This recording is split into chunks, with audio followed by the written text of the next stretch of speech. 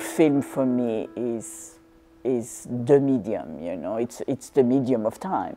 When people see my film work and also my photography, they really feel then the personal and the subjective element of viewing is made visible by the work. What I have produced as an artist comes from the fact I've always been willing to take risk.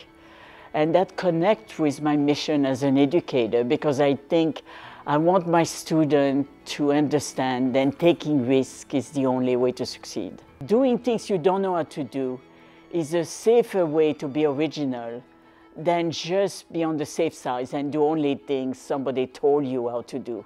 She changed very much how people think about film.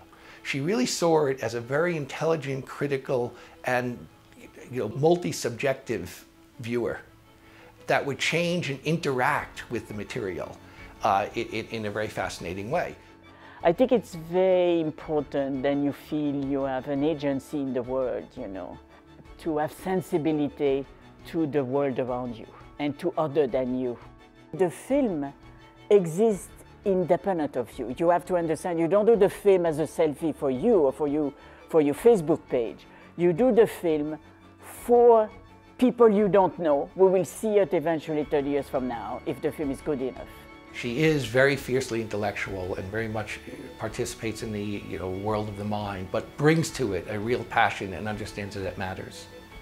I'm saying then doing, thinking is about the other. It's not about me, it's about us.